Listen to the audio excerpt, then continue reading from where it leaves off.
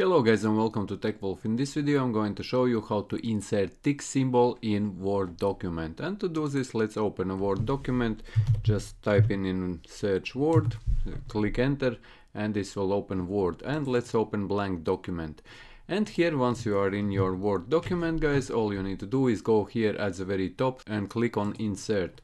And here on the right hand side you will see symbols. Just click on there and click on more symbols. And once you are here in font, in this drop down, type in Wingdings, as you can see in this drop down. Select Wingdings, and when these icons will open up, scroll to the very bottom of these icons, and here you will see tick symbol here. Put your cursor on your document where you want to insert this tick symbol and click on insert on this box.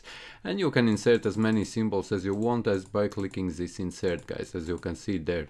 So yes, this is how you can insert tick symbol in Word document. And if you found this video useful, leave a like, share this video, subscribe to my channel if you are new, and see you in the next one.